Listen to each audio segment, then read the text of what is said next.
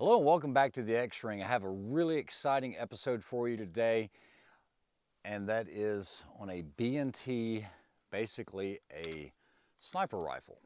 This is probably the quietest rifle you will ever hear, even quieter than a 22 long rifle, and it was specifically designed for law enforcement and military for 165 yards and in, or about 150 meters. And I think you guys are going to be impressed with this. Guys, this will all fit in a little tiny backpack. And if you guys know Bruiser and Tomet or the B&T, this is the 300 SPR.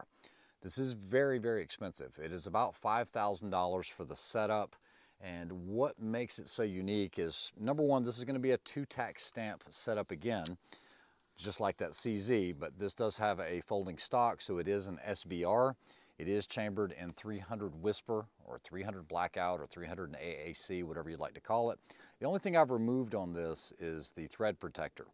You have a set of threads here on the end as well as here, and you have this really super lightweight aluminum. This whole setup only weighs a couple pounds, guys. It is extremely light. It almost feels like a little kid's toy. But this is an over-the-barrel suppressor that threads on both sets of threads. It does have an O-ring to seal out any gas, and this is an aluminum baffled suppressor.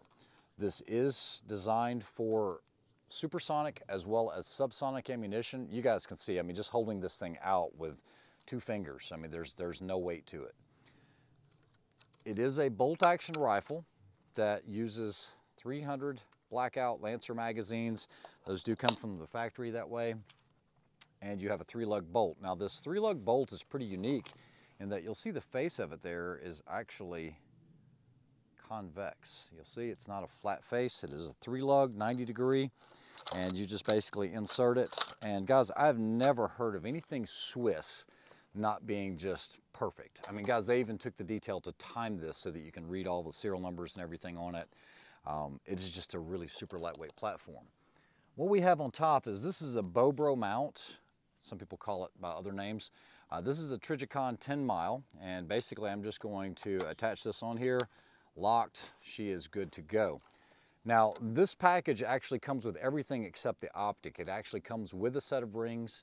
It actually comes with their lightweight B&T polymer bipod, but you have to look at what the application is for this unit. This is going to be for close sniper engagements, guaranteed 1 minute of angle. And it is recommended that you use subsonic because that's what you're getting it for. You're not going to be able to tell where the shot's coming from. They claim it's quieter than a 22 long rifle suppressed, and I believe it. It's also about the same as an air rifle, although I have heard some loud air rifles. So I just put it all together while we were talking. You can actually assemble this in less than a minute very, very easily. I think you guys are going to be extremely impressed when you hear this being shot, or don't hear it being shot, because it's extremely quiet. It's very impressive. For today's test, what we'll be shooting is just some cellular and below. 200 grain, it says tactical ammunition, but it's subsonic. It's just a full metal jacket.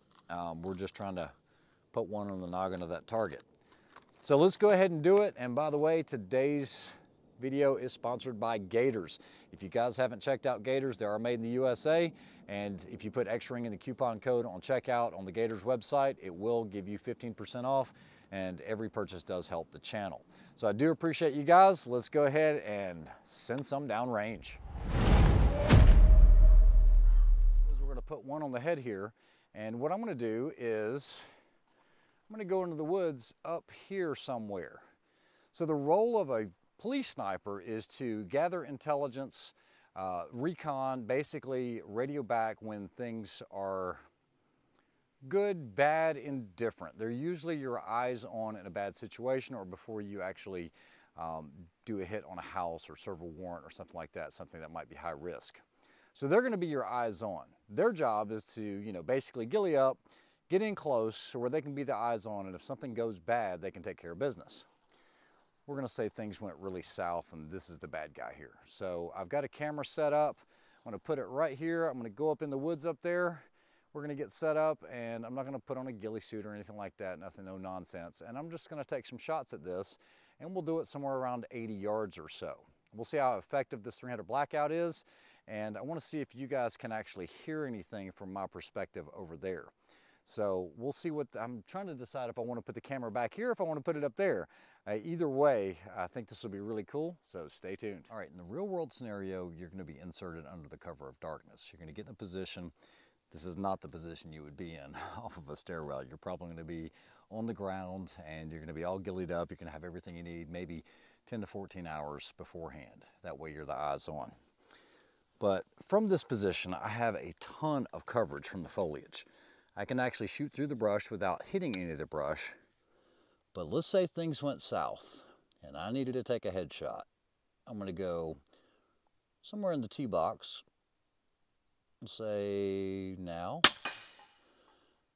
and that's going to be a pretty good shot. Nobody's going to see anything. Nobody's going to hear anything. Super quiet.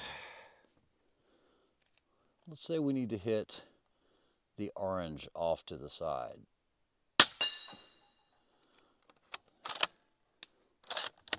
Now to let you hear how quiet this thing is, I'm going to shoot this into the dirt. I do have the lapel mic on, so this is going to be in the dirt off to the side. This is an intentional miss. It does truly sound like an air rifle.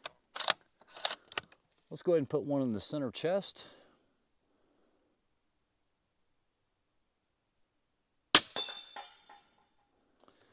And that's it. That's all she wrote. So this rifle does have an application for uses like that. It is incredibly deadly, incredibly quiet, and the thing is this is super, super lightweight. I wouldn't want to take any shots beyond about 200 yards because you're going to start having a lot of drop and a lot of wind where it's pushing that bullet. But let's see if we can get some rounds on target at like 135 or even 100 yards with the same ammunition. So I think this will be pretty cool just to show you some perspective, but I've actually placed the camera directly where the bad guy is. So what I'm going to do is I'm going to go up here to the top. I'll get in that same position I was in. And what I'm going to do is I'm going to take my lapel mic and I am just going to clip it onto this camera. That way you'll actually hear what it sounds like downrange. I'm just going to pass the bullet off to the right side of the camera into the dirt. See what you see what you hear. Here we go.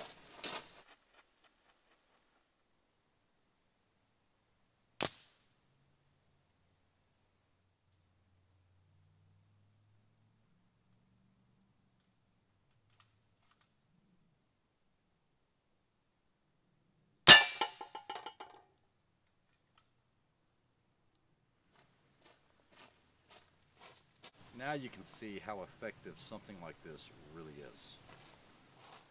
And by the way, that was that second standing headshot right there in the center. So you can see it's got two stacked. Let's go do this at 100. All right, so I'm gonna get myself in a crazy awkward position here.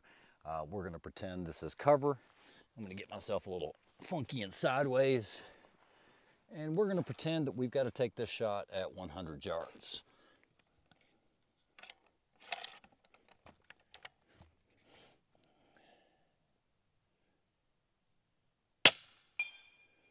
There you go. That's 100 yards without any issues. Since we're here, we'll go ahead and try to sling one at 135. See if I can get my elbow in a little more comfortable position.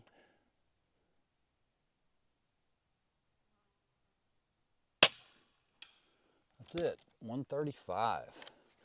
Crazy quiet, crazy effective. All right, so the effective range of this rifle is advertised as 150 meters. We have a target at a little over 200 yards. It is a 5-inch by 5-inch steel. Based on my calculations, that's going to be about a 6.5 mil hold with a little bit of wind here. Impact. Guys, the report is so much louder than the actual rifle itself. It's actually kind of crazy. Let's do that again. I'm going to put the camera here so you guys can see it. And we'll try to do this just one take straight through.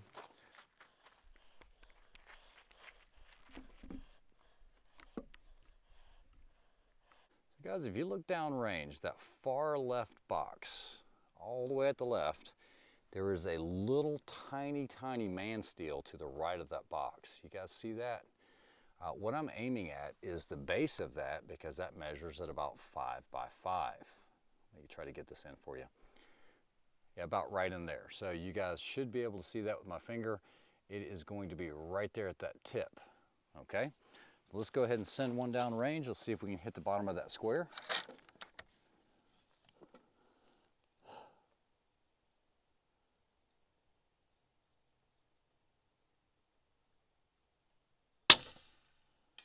Impact. Yeah, this thing is really awesome, guys. I think I have another round. Now that man steel is only about 4 inches wide. Let's go ahead and try to get an impact on the actual body itself. See if we can flip it down.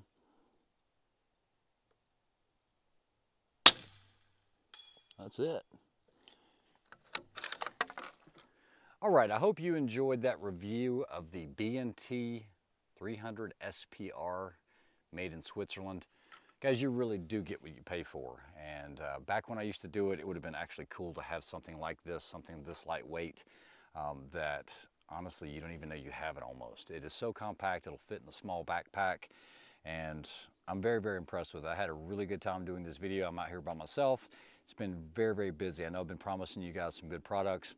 I do have an APC 9K machine gun that we're gonna get done. And then also I have a Mark 22 that I was able to finally get. And it is the full deployment kit.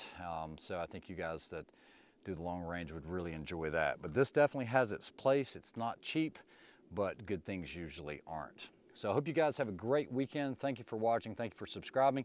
If I've earned your subscription, just go ahead and hit that subscribe button. It'll help me go a long ways with the channel and hopefully help the help the algorithms to make the channel more popular. Hope you guys enjoyed it. Have a great one.